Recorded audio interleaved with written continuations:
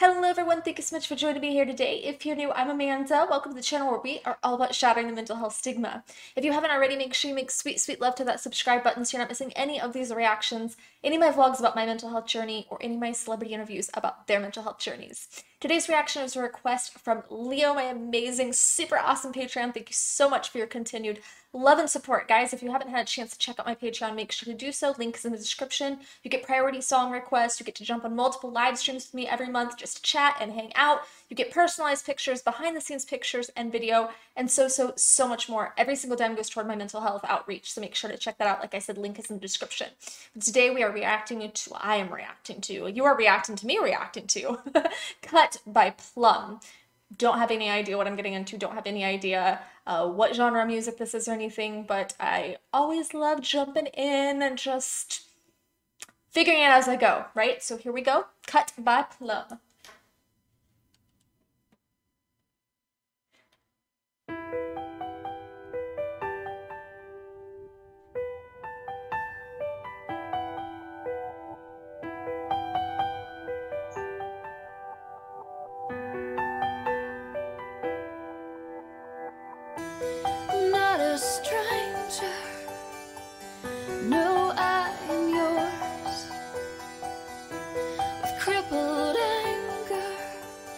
Tears that still drip sore,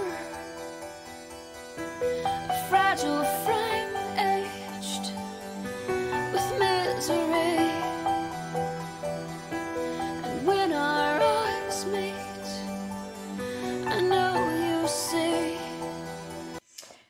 So just by the title, I am kind of getting the vibe, along with the message and the visuals here, that this girl is someone who self-harms, which is something that a lot of people struggling with mental health confront, because it's just a way of coping with all of these overwhelming thoughts and things inside of them that they can't get out. And I am a former self-harmer myself. I've been a little over 3 years in June in recovery from self-harm, but I understand what she's saying here. I'm not a stranger, no, I am yours. I know a lot of people have spoken out about how they try to talk to someone, or someone finds out about their self-harming and they look at them like they're insane, or that they're crazy, or that they're broken, or that they're less of a human because of this. And that line was really powerful, saying, I'm not a stranger, I'm still yours, whether that's a parent or a lover or a friend or whatever. I'm still the same person. Just because I engage in this activity to cope doesn't make me any less valuable of a person. I just want to reiterate that it is not. But that there is so much anger surrounding it. I remember how I used to get so upset, and I'd self-harm from getting upset.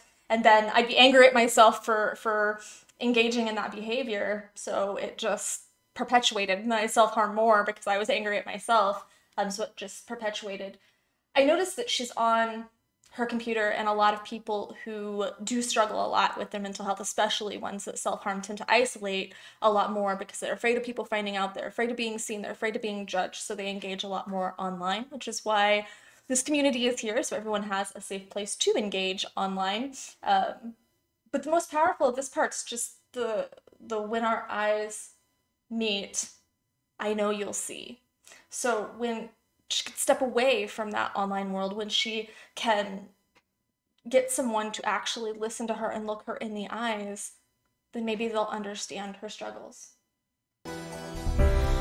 I do not wanna be afraid. I do not wanna die inside just to breathe in. I'm tired of feeling so numb. Relief exists, I find it when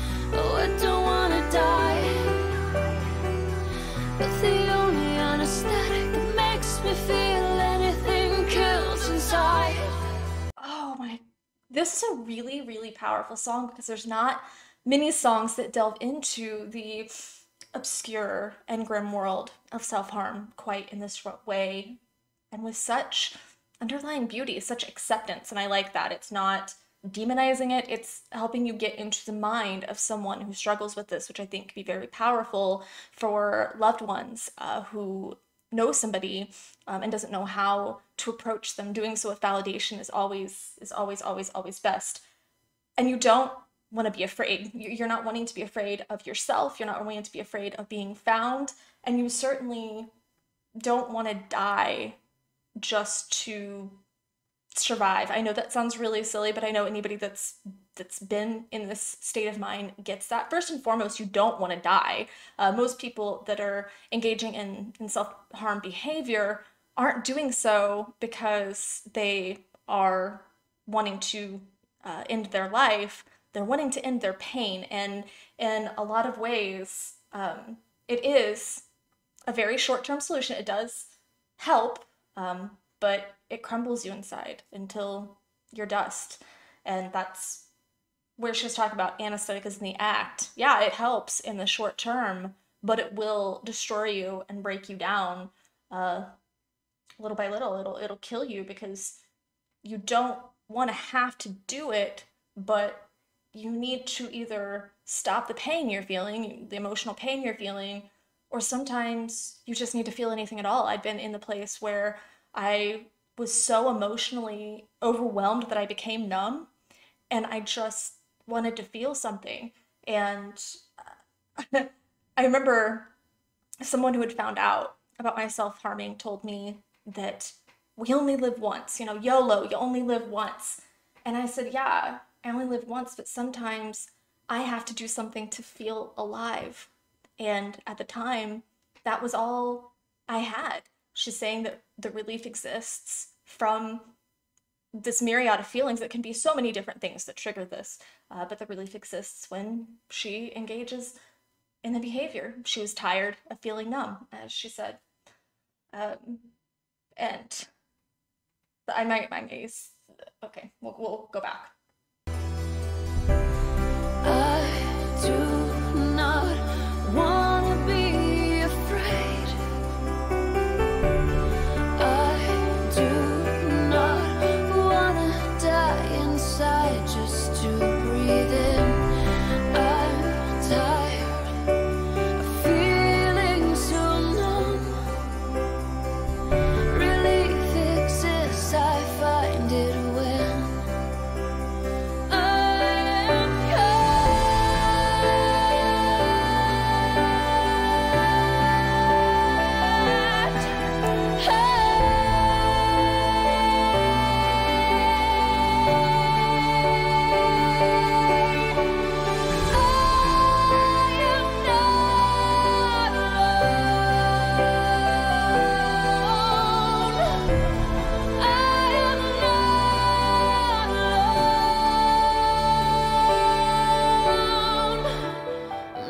stranger.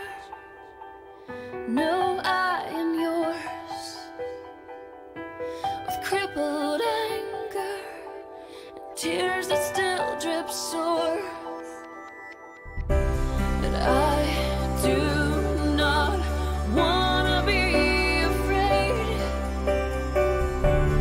I do not wanna die inside just to breathe in. I'm tired of feeling so numb. Relief exists, I found it when I was cut.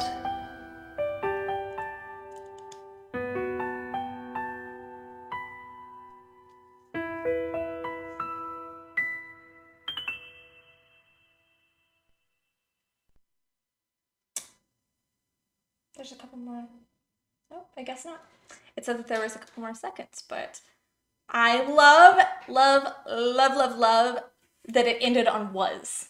I that did not go unnoticed. The last chorus, when it repeated, said I was cut. So she did overcome this, and you can overcome self-harm. Like I said, I'm over 3 years, almost 3.5 years in recovery. So I am very excited that there is another side to it. And I did share a video a few months ago that was tips on how to manage those cravings if you are feeling that. But the tears that still drip sore to me was referring to the actual wound itself. The blood dripping from the wound looks a lot like tears. And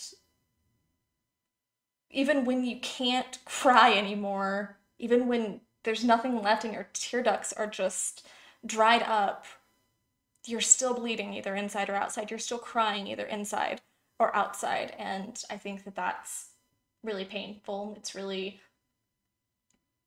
rough. I like those that she felt hopeless in the beginning. And I noticed that she was talking about being painfully shy in the middle, which is a huge, huge breakthrough. I know that sounds crazy, but that wee bit of confidence is a huge breakthrough for someone who struggles with something like this. So I feel like it's her journey. And then by the end, it's in past tense. So she's saying, I was cut, indicates that this is her journey going from that place of hopelessness, getting through it, getting past it. So that that is really amazing. I was thinking as the song went on and she was repeating the part about I'm not a stranger, no, I'm yours, it might also be a possibility that she is giving herself up to a higher power. Because I know a lot of people find comfort in that and they find healing in that, in giving themselves up to a higher power and sacrificing themselves and surrendering to that. I know that that's the first thing in AA. And while I did not find that to be helpful, I know that the first thing in AA is surrendering yourself to a higher power. And self-harm very much can be an addiction. So a lot of people might find solace in that. And for me, I am of the thought process that whatever brings you comfort, whatever makes you happy, whatever brings you healing, so long as it's not hurting you or other people, I am all in support of that. So even though I'm not a believer, I very much support other people if that's where they find the first step of their healing journey.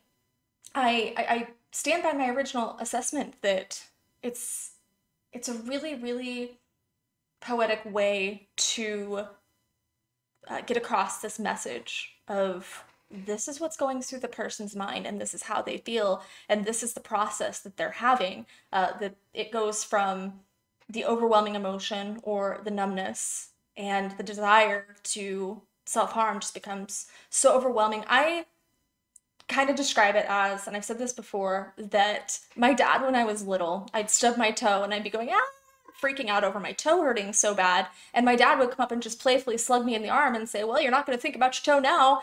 And it's a much more adult version of that. But when you're in such emotional agony and you would do anything for it to stop, having that distraction that is so intense that yeah, for that time being, you're not going to be able to think about your issues. But like I said, it's a very short term solution that over time it erodes you and eventually your spirit kind of turns to dust just from the cycle of pain, relief, guilt. The dopamine hits, the dopamine drops, the chemicals are all over the place. The brain chemicals are all over the place, and there's no stability. There's no structure there. There's no long-term benefits of this vice, as I learned. It will not yield happiness in the long term, but I very, very, very much understand what it's like to be in that state of mind where you're just so overwhelmed that you don't know what else to do. And I would never judge a person for being there, but I would always listen and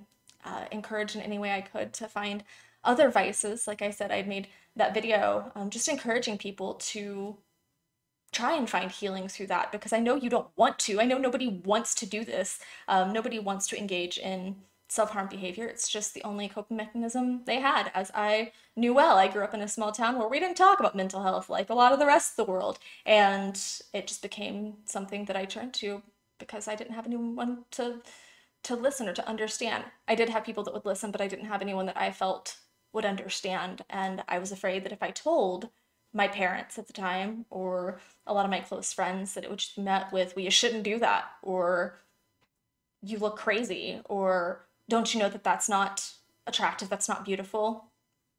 There are a lot of different variations of beauty, my friends. And if you do have scars, they don't make you any less valuable, any less beautiful, any less loved. And I just want you to be able to know that. I want you to know that regardless of where you are, good, bad, and crazy, I am here to listen. I read all of my comments, I read all of my messages. So if you ever need someone to talk to, if you're ever needing to just reach out to someone or just talk to someone who isn't going to judge you, I am always here. If you feel comfortable, you can share your story in the comments. Good, bad, and crazy. It is a safe place here just for people to talk about their mental health stories. That's how we shatter the stigma. That's how we move forward as a community. If you haven't already, like I said, make sweet, sweet love to that subscribe button so you're not missing any of these videos. Share. You never know who needs to see it. This is, like I said, a great song and a great resource for someone who might know someone who's self-harming and not know quite how they're feeling. It might help them approach them better if they know how they're feeling.